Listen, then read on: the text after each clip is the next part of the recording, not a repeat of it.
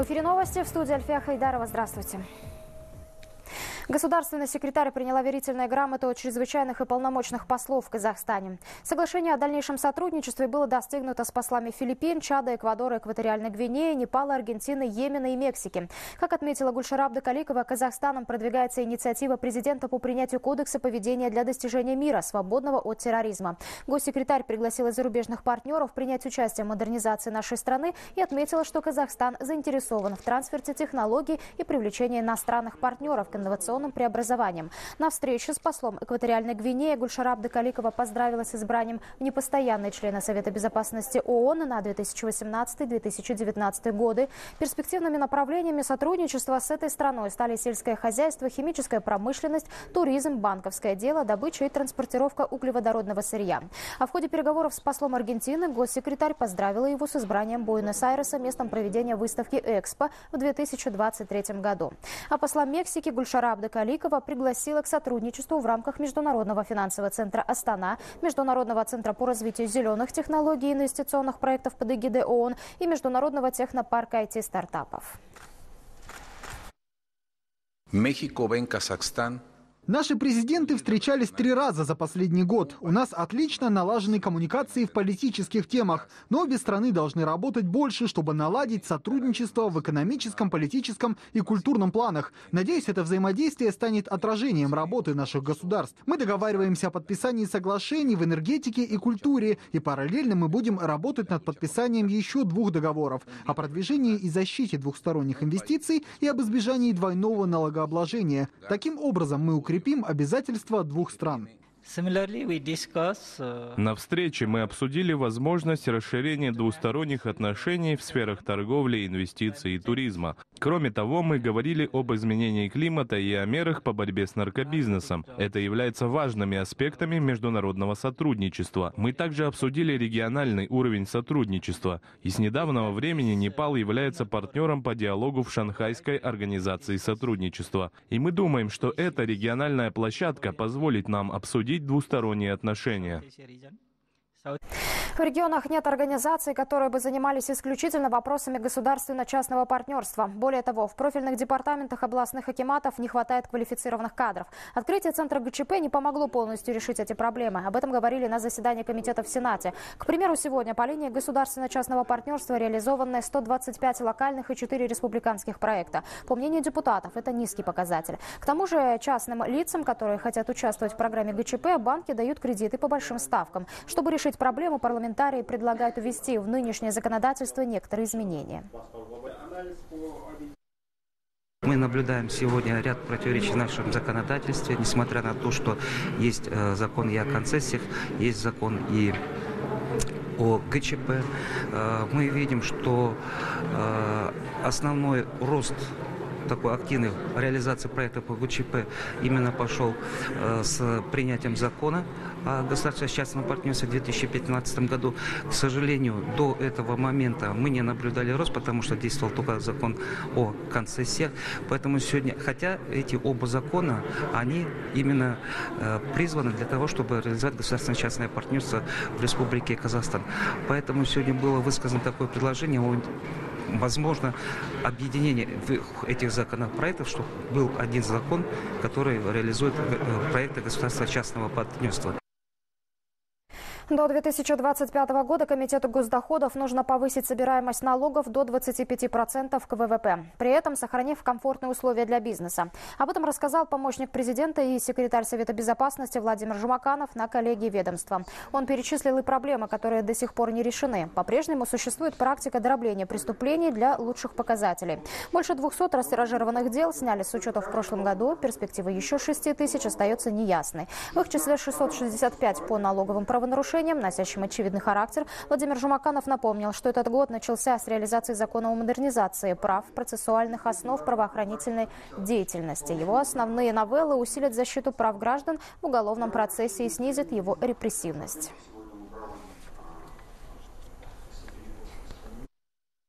Применительно к нашей аудитории речь идет о дальнейшей декриминализации и гуманизации экономических правонарушений с невысокой степенью общественной опасности, включая налоговые и таможенные. Стороне защиты будут предоставлены более широкие возможности по сбору доказательств и предоставлению их суду. Уголовные и административные процессы будут переводиться в электронный формат для снижения затратности, фальсификации и коррупции в этой сфере. Глава государства отмечает необходимость вовлечения большого количества самозанятого населения в легальный оборот. В этой связи органы государственных доходов обязаны сконцентрировать свое внимание на защите интересов граждан и легализовать заработную плату, а также труд самих работников. В целях защиты интересов общества и населения органам государственных доходов необходимо пересмотреть подходы в борьбе с поддельной и незаконной продукцией. На 3,5 миллиона тенге закупили товары для мониторинга безопасности продукции в Западно-Казахстанской области в прошлом году. Из отобранных почти 2500 образцов 78% это пищевые продукты. И в 11% проб проведенные экспертизы выявили несоответствие требованиям техрегламента. Причем в большинстве случаев нарушались нормы маркировки. Не было надписи на государственном языке, отсутствовала дата изготовления и адрес производителя. В основном такие этикетки были у импортных товаров, среди них китайские игрушки. По микробиологическим показателям чаще всего оказывались небезопасными мясные полуфабрикаты и кондитерские изделия. Санитарные врачи выдали 60 предписаний об устранении нарушений. В текущем году на закуп товаров для экспертизы департаменту выделили 6 миллионов тенге. Кондитерские изделия, например, в пробах торт на сливках, подарочный медовый торт и торт ириска кондитерского цеха индивидуального предпринимателя Говорухина. Хочу отметить, что с каждым годом процент несоответствия продукции у нас в области улучшается. Если в 2015 году по итогам данной работы были выявлены 67% несоответствия, то по итогам 2017 года процент несоответствия снизился до 11%. В этом году в Казахстане против стадной саранчи химическими препаратами обработают почти 2 миллиона гектаров земли. Это на 400 тысяч больше, чем в прошлом году. В этом сезоне есть вероятность массового распространения вредителей в 3 регионах республики. Под угрозой поля Жамбылской, Южной и Восточно-Казахстанской областей. Появление большого количества саранчи ожидают также в приграничной с Казахстаном Астраханской области. Совместный план действий обсудили в Костанае специалисты 2 стран.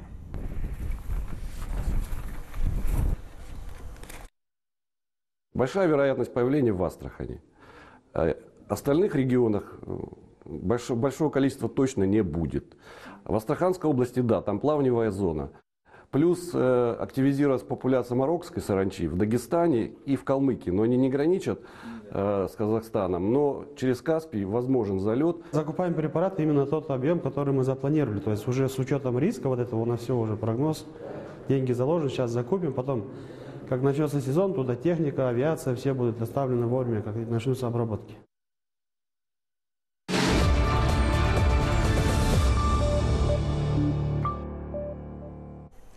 В Актюбинской области скончался работник нефтяного предприятия. Второй с тяжелейшими травмами госпитализирован. Несчастный случай произошел на месторождении Кинкияк в Темирском районе. Как сообщили в управлении по инспекции труда, 2 слесаря занимались ремонтом скважины. Ранее там была обнаружена утечка технической воды. Во время работы мужчины предположительно отравились вредными веществами. Только с начала этого года в регионе на своих рабочих местах пострадали 6 человек, 2 случая из них с летальным исходом. По итогам прошлого года на производстве погибли 17 человек. Каждый из этих фактов расследует специально созданная комиссия. По поступившему сообщению с НГДУ «Октябрьснефть» акционерного общества «Актюбинайгаз» во время проведения текущих ремонтных работ пострадало 2 работника. Один из них погиб в результате несчастного случая. Второй получил тяжелую травму. Согласно Трудового кодекса РК будет создана специальная комиссия по несчастному случаю. В Жамбылской области незаконно проживали 369 иностранцев. Нелегалов выявили в ходе операции «Мигрант». В течение 3 дней сотрудники областного департамента внутренних дел проверяли торговые точки, строительные площадки, общественный транспорт и пункты питания. Только в одном Жуалынском районе неофициально работали на стройке 29 граждан Узбекистана.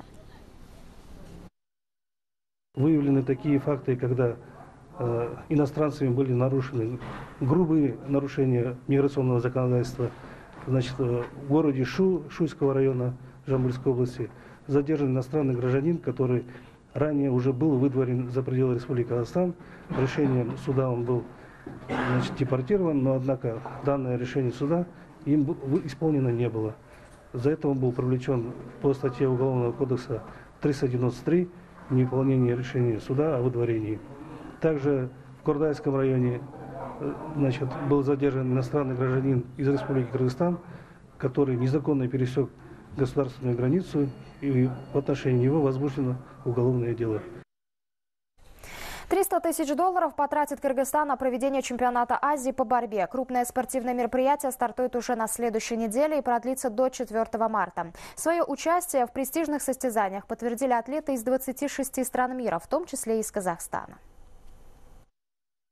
Чемпионат Азии по борьбе стартует 27 февраля, но приезд спортсменов начнется заранее. Ожидается, что из-за рубежа в Кыргызстан прибудут более 1000 атлетов и 200 делегатов. Первоначально о своем участии в состязаниях заявили федерации из 38 стран, но со временем по различным причинам этот список сократился до 26. Впрочем, и этого числа стран-участниц вполне достаточно, чтобы считать турнир представительным. Конкуренция ожидается высокой, что делает медаль чемпионата очень престижной.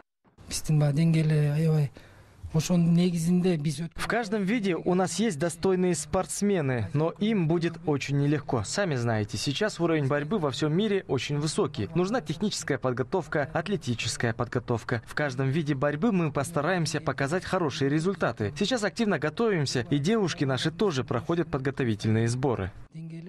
Перед тем, как получить разрешение на проведение чемпионата, Кыргызстан с инспекционным визитом посетила оценочная комиссия Объединенного мира борьбы во главе с президентом Азиатской борцовской федерации, известным казахстанским атлетом Даулетом Турлыхановым. Были обсуждены вопросы приезда, размещения, аккредитации команд, транспортного и медицинского обслуживания участников соревнований, проведения официальных церемоний и пресс-конференций. Чемпионат будет проводиться в новом спортивном комплексе, отвечающем всем необходимым спортивным стандартам. Будем обеспечивать логистикой, транспортом, начиная от аэропорта до гостиницы, от гостиницы до дворца спорта, обратно. И они будут приезжать не как, например, все команды, там 3 команды приехали сегодня, и одни отъехали 4 числа. Каждая команда будет приезжать по отдельности. Там женская борьба, например, Япония может заранее приехать, потом вольная борьба у них не будет. Ну, вот это такие у нас расходы большие будут. В ходе чемпионата Азии будет разыграно 30 комплектов наград по вольной, греко-римской и женской борьбе. По традиции хозяева соревнований рассчитывают на победу, опираясь на поддержку болельщиков. Их основными конкурентами на ковре являются спортсмены из Казахстана, Узбекистана, Китая и Кореи. Впрочем, атлетов из стран Ближнего Востока тоже никто со счетов не сбрасывает. В 2007 году Кыргызстан уже принимал чемпионат Азии. Тогда местная сборная завоевала 8 медалей. Но с тех пор прошло 11 лет. И сегодня повышенные требования предъявляются не только к спортивной форме атлетов, но также к организации проведения такого масштабного мероприятия. Бакы Чермаша, специально для Хабар 24, Бишкек, Кыргызстан. К другим темам. Уже многие годы этнографы и лингвисты ищут связь между азербайджанским топонимом «Газах» и названием нашей страны. Образование этого топонима исследователи связывают с сакскими и кыпчакскими племенами, которые поселились на территории Южного Кавказа еще до нашей эры. Подробности в следующем материале. В энциклопедии азербайджанских топонимов отмечается, что топоним «казах» возник в VII веке. Отражает он казахское этническое единство кыпчакского происхождения. Своеобразие диалекта, кухни и традиции этой местности также указывает на более древнюю кыпчакскую культуру. Исследование подтверждает, что в северо-западном регионе Азербайджана очень широко представлены кыпчакские языковые элементы. На территории Азербайджана топоним «казах» впервые был зафиксирован в арабском источнике X века. Важно отметить, что там он записан не в форме «газах», а в форме «касак». С моей точки зрения, которая, в принципе, может отличаться от мнения многих исследователей, этот топоним, безусловно, связан с проникновением сакских племен на территорию Азербайджана в еще более ранний период. До прихода арабов на эту территорию тюркоязычные племена, в том числе казахи, которые жили здесь, были христианами. По мнению ученых, со временем казахи ассимилировались в результате войн и переселений, но остался топоним, который дошел до наших дней. В Слово «газах» можно толковать и как этноним, и как топоним. Историческая местность Газах охватывала более широкую территорию, чем ныне. Там жили много тюркоязычных племен, в том числе кыпчаки. Поэтому в северо-западной части страны есть много топонимов, которые раскрываются с помощью кыпчакских слов. По мнению исследователей, вопросов о связи этого этнотопонима с Казахстаном и Центральной Азией все же еще много. Чтобы докопаться до истины, нужны дополнительные исторические данные письменных источников и ресурсы казахского языка. Шафагалиева, Айгюн Гасан, Хабар 24, Азербайджан, Баку. Общественность Узбекистана называет переход казахского языка на латинскую графику историческим решением. Это еще раз доказывает связь и целостность тюркоязычных народов.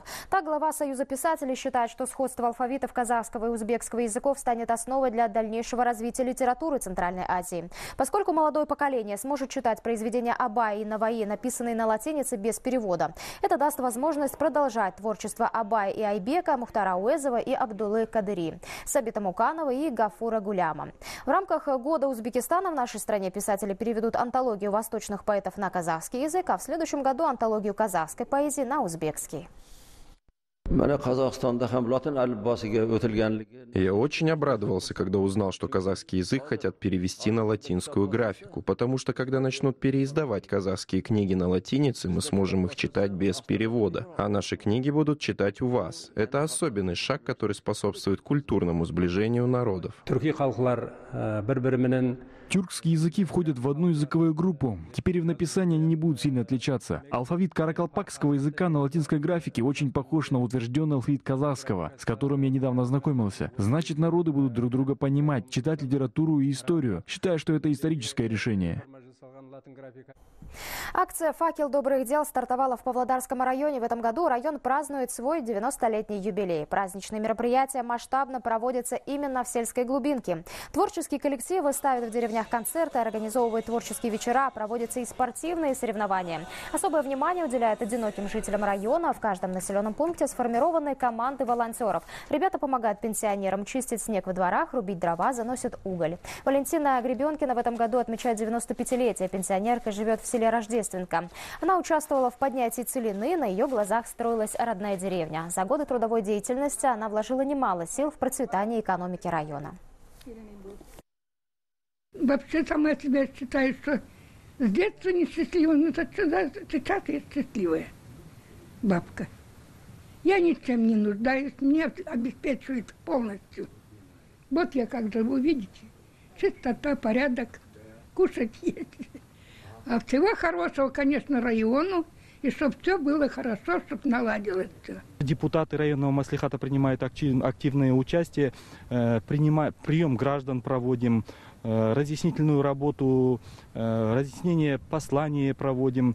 Потом вот сегодня с нами приехал районный ЦОН, сотрудники отдела земельных отношений, соцзащита. Самая главная цель наша, население малых сел, чтобы почувствовало в рамках проводимые мероприятия в рамках 90-летия района. На большей части Казахстана в выходные дни синоптики прогнозируют осадки, метели и усиление ветра до 20 метров в секунду. В стране в связи с прохождением атмосферных фронтов сохранится неустойчивая погода. Температура воздуха в среднем повысится на пару градусов. В южных центральных областях возможны туманы. Метеослужбы советуют водителям на дорогах соблюдать скоростной режим. По городу Астана 24 числа ночью и утром снег. Ночные температуры повышаются от 19 до 12 градусов мороза, а дневные от 9 до 2 градусов мороза. По городу Алматы в предстоящие трое суток ожидается погода без осадков. 24 числа ночью ожидается туман. Ночные температуры повышаются от 1 градуса мороза до 1 градуса тепла. Далее выпуск продолжит новости спорта. О том, как проходят соревнования в Южной Корее, не только готова рассказать моя коллега Жанара Дулатова. Жанара, добрый вечер, вам слово. Добрый вечер, Альфия. О самых главных спортивных событиях уходящего дня уже через несколько секунд.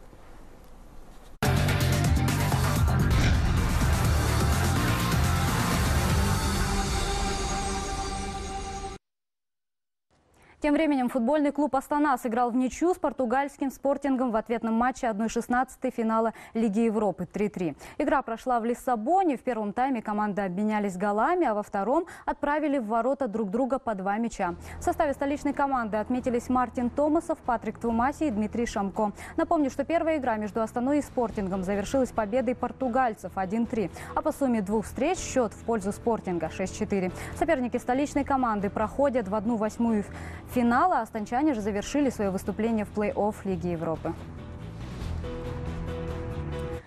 И о теннисе. 39-я ракетка мира француз Гаэль Монфис завоевал путевку в четвертьфинал турнира в Рио-де-Жанейро, сообщает Рейтер.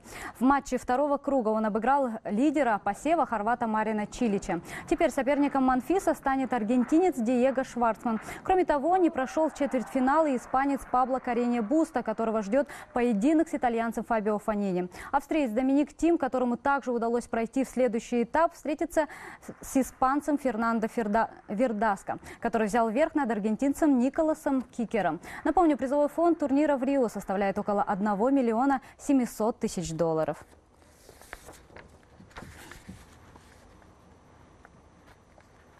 В Кокшетау прошла процедура взвешивания бойцов клубов «Астана Орландс» из Казахстана и российского «Патриот Боксинг Тим». Им предстоит важнейшая схватка в рамках 8-го сезона Всемирной серии бокса. Спортсмены представляют 5 весовых категорий. Бои пройдут в Щучинске 24 февраля. На сегодня соперники имеют множество побед, и заметен их настрой показать зрителям хороший бокс. Гости из России подчеркнули свое восхищение казахстанской школой бокса и настроены на честный результат. Значительно изменился наш состав. Мы подписали меморандум с национальной сборной. И ее на поединках Всемирной серии бокса представят 4 спортсмена из 5. И я хочу выразить слова благодарности главному тренеру национальной сборной и нашей федерации бокса. В мире 3 сильные страны по боксу: Казахстан, Россия, Куба. На этот раз наши соперники россияне. Я уверен, получится настоящее зрелище, и мы порадуем болельщиков. Мы ворвались фактически в центр Казахстана с намерением одержать победу. 5 ваших парней будут нам мешать, а 5 наших будут стараться забрать эту победу. И всем зрителям телеканала «Хабар» я желаю не переключать, смотреть, болеть. Если получится вас расстроить, уж извините. Ну и на этом у меня все. Следите за самыми последними событиями из мира спорта вместе с Хабар 24.